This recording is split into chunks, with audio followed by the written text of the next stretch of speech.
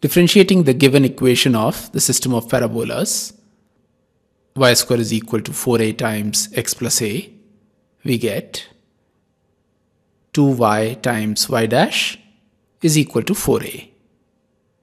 This implies that a is equal to y times y dash upon 2.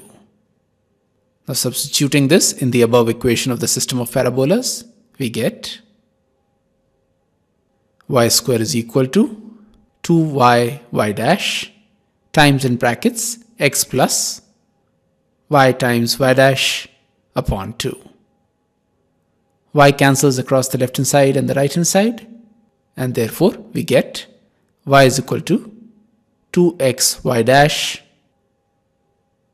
plus y times y dash square. In other words, y is equal to y dash times in brackets 2x plus y times y dash. And this is the differential equation satisfied by the system of given parabolas. Let's denote this by equation 2.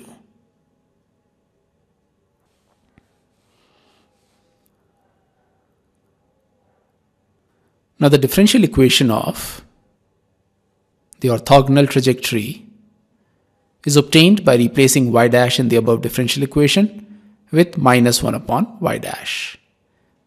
And therefore the differential equation of the orthogonal trajectory is given by y is equal to minus 1 upon y dash times in brackets 2x minus y upon y dash. Cross multiplying, we get y times y dash is equal to minus 2x plus y upon y dash. This implies that y times y dash square is equal to minus 2x y dash plus y, and therefore y is equal to 2x y dash plus y times y dash square, which can be written as y dash times in brackets 2x plus y dash.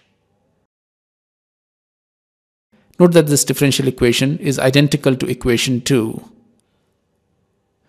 which is the differential equation of the given system of parabolas.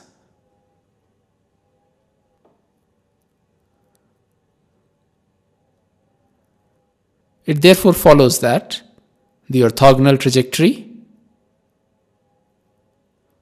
of the given system of parabolas is the family of parabolas itself, which is the required result.